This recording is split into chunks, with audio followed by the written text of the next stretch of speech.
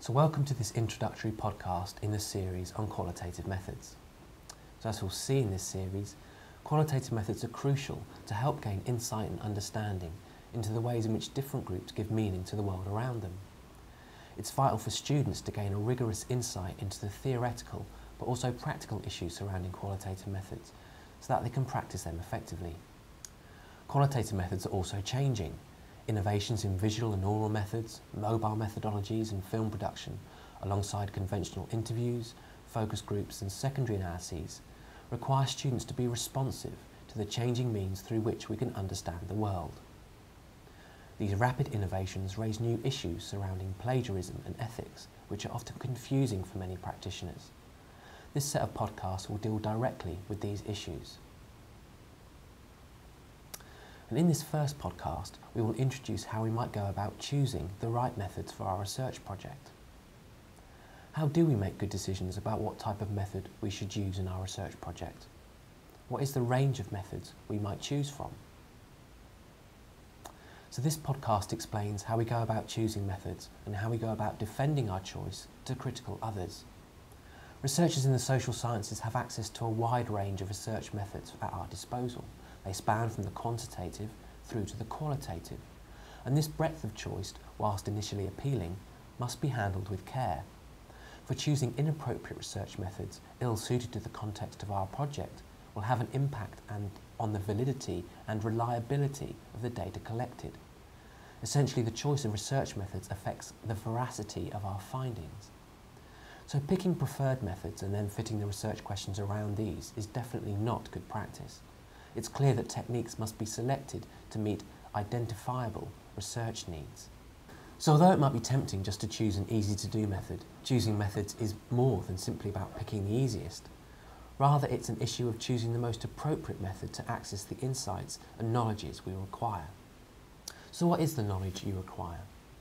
It depends on the questions you want to ask. So what sort of questions do we want to ask? What are we interested in finding out? What elements of the social world about the extraordinary relationships between people and place out there are we curious about? So what sort of questions could we ask for our research project? We could ask questions that focus on finding out the frequencies and facts related to social phenomena. For example, we might ask, how many people live in an area? What proportion of that population are men and how many are women? How old is that population? How much money do they earn? What gods do they worship? What languages do they speak? How do they live, in mortgaged accommodation or do they rent their houses? How do they travel? Where do they travel to? Where do they work? How are they employed? What employment sectors are growing or declining? Who do they vote for? What are their attitudes to Europe? Do they want to be part of the Eurozone, yes or no? This first set of questions helps us to find out about the frequencies and facts of the social world. However, we could also ask different types of questions, trying to find out about different aspects of the world in which we live. For example, we could ask, what makes people happy? What nationality means to a certain group of people? How do you feel to be British, Irish or Welsh? Why do you vote the way you do? Why might people want to protect their local area? What sort of ice cream flavour do people prefer and why? So this set of questions is not interested in facts and frequencies, but it's more interested in why people do what they do, how they explain their actions, their practices and their life histories. So there's lots of different questions we can ask about the extraordinary relationships between people and place.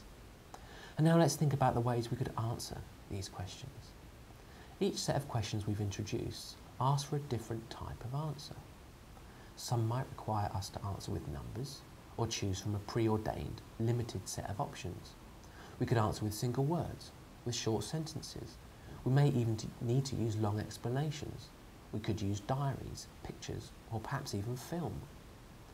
The key issue then is to ask the right question, to get the right information that we need, to choose the correct sort of methods to ask the right sort of data, to get the right sort of answers. So the first set of questions we introduced was interested in the frequencies and facts of social life. These are often asked using methods that are quantitative in nature. Perhaps the most popular and well-known quantitative method is the survey. Most of us will have been asked to fill in a survey at some stage of our lives, either in person, through a cold calling on the telephone, or by an intercept issue in the street or shopping centre. Surveys may be used to gain insight into customer service satisfaction, but also about related social demographics through the census, for example.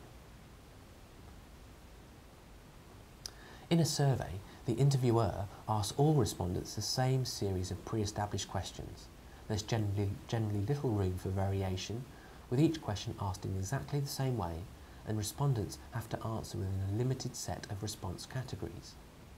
This structure is useful as it permits comparability between responses from the sample group and perhaps with other sample groups in other spaces. Then, as with most quantitative data methods, the results are aggregated, patterns might be analysed, and causes and effects discovered. In this way, surveys can be used on a large scale to generate a general representativeness for a wider population. The survey method therefore gives us general facts and frequencies. It helps us to look for patterns in the social world and allows us to describe the general situation with regard to a particular phenomenon. Surveys then are particularly good for generating knowledge about general conditions. However, they are a bit less useful for giving specific explanations in individual circumstances. Perhaps therefore we can think of surveys giving the bird's eye view, a view from a satellite, a broad brush understanding of the world, the view from afar. But perhaps we need more detailed understandings, and we can perhaps explore those at a later date. However, this quantitative method, although it gives us the bird's eye view, is not so appropriate for answering the second set of questions we introduced earlier. That set, if you remember, was interested in the meanings and interpretations that individuals have about the world. Here's an example to demonstrate what I mean, and this is taken from the work of Jill Valentine. So Jill Valentine uses the example of a survey about chocolate consumption to show how the survey doesn't always allow individuals to give accurate and personal information about their own particular circumstances. The survey she filled in asked the following questions. Question 1. How many items of chocolate do you eat each week? Ring and answer. Question 2. Where do you buy most of your chocolate? In the supermarket, in a newsagent, in a vending machine, or other? Question 3. How much chocolate do you eat relative to other forms of confectionery? Using the scale below, identify the response which best reflects your opinion. So Valentine uses the example of chocolate consumption to illustrate some of the limitations of a survey approach for the sort of knowledge she was interested in. In answering question 1, she said she didn't actually want to pick a number, but she wanted to ask, well, what do you actually mean by chocolate? Do you mean chocolate cake, chocolate milkshake, or just chocolate bars? She also wanted to say, well, I don't regularly eat fixed amounts of chocolate. My consumption varies according to season, mood, access to a shop, etc. So as she puts it, the survey does not allow me to explain my experiences, whereas an interview might allow me to express all the complexities and contradictions that are inherent within my chocolate eating habits, and perhaps within everyone's lives. So surveys, in asking a rigid set of simple questions, often pushes respondents into particular categories, which they may not have thought about unprompted, or may indeed not want to use. So as a consequence, as Valentine argues, surveys are not tailored to individual circumstances. So for more in-depth material beyond numbers and short one-word answers, we need a different set of research methods. If we want to get at lived experience by asking questions like, how do you feel about the world? What do you think about it? What are your views on particular subjects? We need a method to be more tailored to individuals, context and circumstance. In this situation, we need to use more qualitative methods, and that's what the next podcast in this series will turn to look at.